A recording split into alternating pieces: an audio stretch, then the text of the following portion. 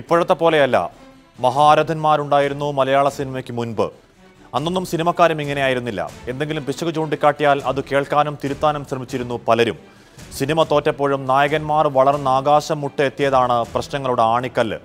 താരാധിപത്യത്തിൽ ചോദ്യം ചെയ്യപ്പെടാനാകാത്ത ശക്തികളായി നടന്മാർ മാറിയെങ്കിലും ഇനി തിരിച്ചിറക്കമാണെന്ന് പറയുന്നു സിനിമാ ലേഖകൻ പെല്ലിശ്ശേരി. മലയാള സിനിമയിലെ സമീപകാല സംഭവങ്ങൾ ഒരു വലിയ സൂചനയാണെന്നും പറയുന്നു അദ്ദേഹം. ഈ കുറവ് മൈനസ് പോയിന്റ് പറയുമ്പോൾ ആ മൈനസ് പോയിന്റ് എന്താണെന്ന് നോക്കിക്കൊണ്ട് അത് കവറപ്പ് ചെയ്യാൻ നോക്കിയിരുന്നു. അങ്ങനൊരു സംസ്കാരമാണ് മുമ്പ് മലയാള സിനിമയിൽ ഉണ്ടായിരുന്നത്. ഇപ്പോൾ താരാധിപത്യം വർദ്ധിച്ചതോടുകൂടി അവരുടെ പേര് പറയാനോ അവരുടെ അഭിനയം മോശമാണെന്ന് പറയാനോ ഒന്നും എഴുതാൻ പറ്റാത്തൊരവസ്ഥയാണത്. മാധ്യമപ്രവർത്തനം സത്യസന്ധമായി നടത്തുമ്പോൾ ഈ സിനിമാക്കാരുടെ അനധികൃതമായിട്ടുള്ള അമിതാവേശമാണ് ഉണ്ടായിട്ടുള്ളത്. ഇപ്പോൾ പാർവതിയുടെ അഭിപ്രായമേ പറഞ്ഞുള്ളൂ. കസബ എന്നുള്ള സിനിമ, അത് കസബയോ എന്തോ ആയിക്കോട്ടെ, ആ കസബായ സിനിമയിൽ അത് മമ്മൂട്ടിയെപ്പോലൊരു നടൻ പറയേണ്ടി വന്ന ഡയലോഗുകളാണ് പറഞ്ഞിരിക്കുന്നത്. അത് മമ്മൂട്ടിയുടെ സ്ഥാനത്ത് വേറെ ആരായാലും അതങ്ങനെ പറഞ്ഞു പോകും. പക്ഷെ അങ്ങനെ ആ ചോദ്യത്തിന് ഉത്തരം പറഞ്ഞു എന്നുള്ള തെറ്റേ പാർവതി ചെയ്തിട്ടുള്ളൂ. അതിന് പാർവതിയെ ഇതുമാതിരി ക്രൂശിക്കേണ്ട ആവശ്യമൊന്നും ഉണ്ടായിട്ടില്ല. എന്തിനാണത്?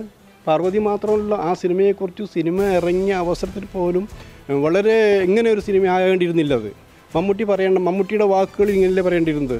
മുൻപ് ഇത് മാത്രമല്ല, മുൻപും പല സിനിമകൾ ഉണ്ടായിട്ടുണ്ട്, രാഷ്ട്രീയ സിനിമകൾ.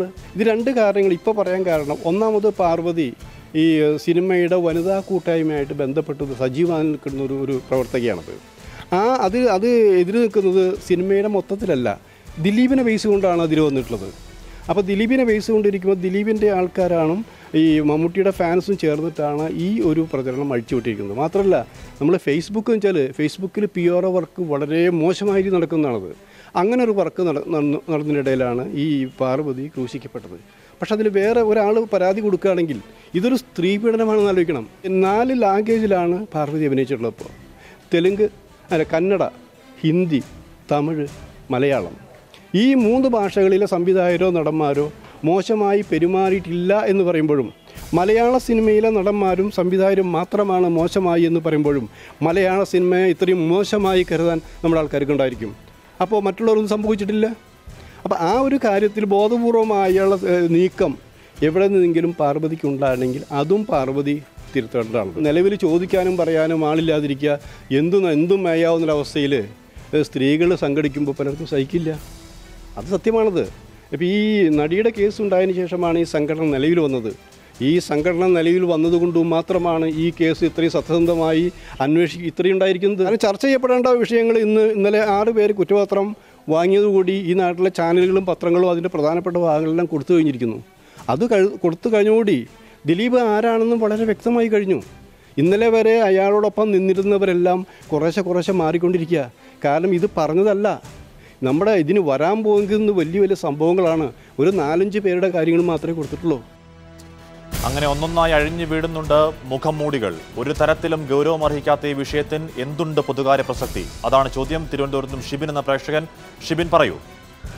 എനിക്ക് പറയാനുള്ളത്, ഈ കസബ എന്ന സിനിമയിൽ മമ്മൂട്ടി പറഞ്ഞേക്കുന്ന വാക്കുകൾ അതൊരു വെറും എന്റർടൈൻമെന്റ് ആണ്. അത് ആളുകളെ രസിപ്പിക്കാനും ആളുകളെ ഒരു ടെൻഷൻ റിലീഫ് ചെയ്യുന്ന രീതിയിലുള്ള വാക്കുകളാണ് മമ്മൂട്ടി പറഞ്ഞേക്കുന്നത്. അത് പാർവതി അവരെ പോലെ ഒരു നടി അങ്ങനെ പറയേണ്ട ഒരു കാര്യമില്ല. കാരണം ബാലുശ്ശേരി അനസ് എന്ന പ്രശ്നം. അനസ്, എന്താണ് പറയാനുള്ളത്? പറയൂ അനസ്.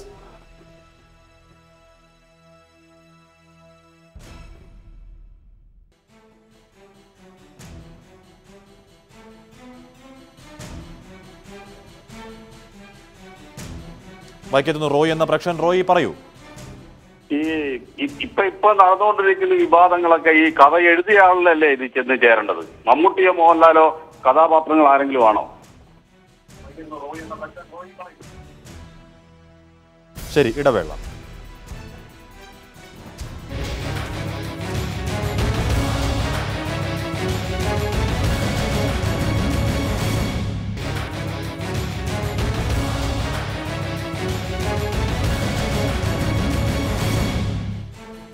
ഇപ്പോൾ സിനിമയിൽ നടക്കുന്ന വാദപ്രതിവാദങ്ങൾ ഏതെങ്കിലും തരത്തിൽ കേരളത്തെ ബാധിക്കുന്നുണ്ടോ? എന്തെങ്കിലും പൊതുകാര്യ പ്രസക്തി അതിനുണ്ടോ എന്നതാണ് ചോദ്യം. അനൂപ് എന്ന പ്രേക്ഷകനുണ്ട് കുവൈറ്റിൽ നിന്നും. മനു, പറയൂ. നമസ്കാരം. എനിക്ക് പറയാനുള്ളത് പാർവതി അഭിനയിച്ച ബാംഗ്ലൂർ ഡേയ്സ് എന്ന് പറയുന്ന ഫിലിമിൽ ഇഷ തൽവാർ അഭിനയിച്ചിരിക്കുന്ന കഥാപാത്രം, അത് അഞ്ജലി മേനോനാണ് അതിന്റെ സംവിധായക. അത് ആ കഥാപാത്രത്തെ കാണുമ്പോൾ അറിയാലോ അതിലെ സ്ത്രീവിരുദ്ധതയില്ലേ. അപ്പൊ ഇവർക്കൊന്നും ഈ വികാരം വ്രണപ്പെട്ടില്ലേ? ഒന്ന്. രണ്ടാമത്, സിനിമയ്ക്കുള്ളിൽ ഇത്തരം പ്രശ്നങ്ങൾ ചൂഷണം ചെയ്യപ്പെടുന്നുണ്ട് എന്ന് പാർവതി പറയുന്നുണ്ട്. തന്റേടിയാണെന്ന് സ്വയം അവകാശപ്പെടുന്നു. എങ്കിൽ അത് ശരി, വാണിജ്യ സിനിമയാണല്ലോ, തിലകൻ എന്ന മഹാനടനെ വിലക്കിയ ചരിത്രമുള്ളവരാണല്ലോ, നാഴികയ്ക്ക് 400 വട്ടം സിനിമാ സമരങ്ങളുമുണ്ടല്ലോ. ഒന്ന് ചോദിക്കട്ടെ, ചരിത്രത്തോടൊപ്പം നടന്ന ഏതെങ്കിലും ഒരു സിനിമ എടുത്തു കാണിക്കുമോ? വേണ്ട, നമ്മുടെ കാലത്തോട് സംബന്ധിച്ച ഒരൊറ്റ സിനിമ എടുത്തു കാണിക്കുമോ? തീവ്രമായ അനുഭവങ്ങൾ നമുക്കില്ല. ചായക്കോപ്പയിലെ പ്രശ്നങ്ങളാണ് നമ്മുടെ വലിയ പ്രശ്നങ്ങൾ. മേക്കപ്പിന്റെ പളപളപ്പിൽ നമ്മുടെ സൂപ്പർ താരങ്ങൾ സ്ക്രീനിൽ വന്ന് എന്തു പറഞ്ഞാലും നമ്മൾ ആരാധകർ കൈയടിക്കും. ഇങ്ങനെ പൗരുഷം മുന്തിയ ഡയലോഗുകൾ പറഞ്ഞ് സൂപ്പർ പദവിയിലെത്തിയ താരങ്ങൾക്കുണ്ടല്ലോ തിരിച്ചൊരു ചോദ്യം ചോദിച്ചാൽ ദഹനക്കേടാണ്. കണ്ടുവരാം ചില മിന്നുന്ന പ്രകടനങ്ങൾ. If your law is below that law, then I am above every law. Okay? Hey! Hey! Okay. Bye, please. What a minute. I must talk to you. Oh, come. You bloody... ദാ ഇങ്ങനെ ചേർത്ത് വെച്ച് ഒരു പൂശിയാലുണ്ടല്ലോ എന്ന് പേടിപ്പിക്കാനല്ല മായ മേരിക്കുര്യൻ. സിപ്പിട്.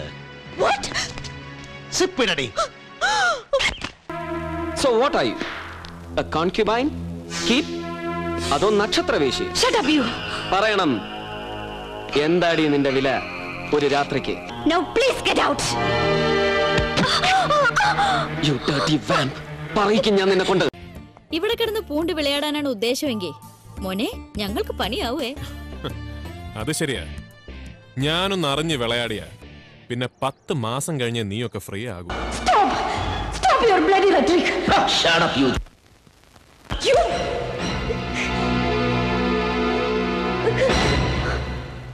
മേലിൽ ഒരാണിന്റെയും മുഖത്തിന് നേരെ ഉയരില്ല നിന്റെ ഈ കയ്യ്.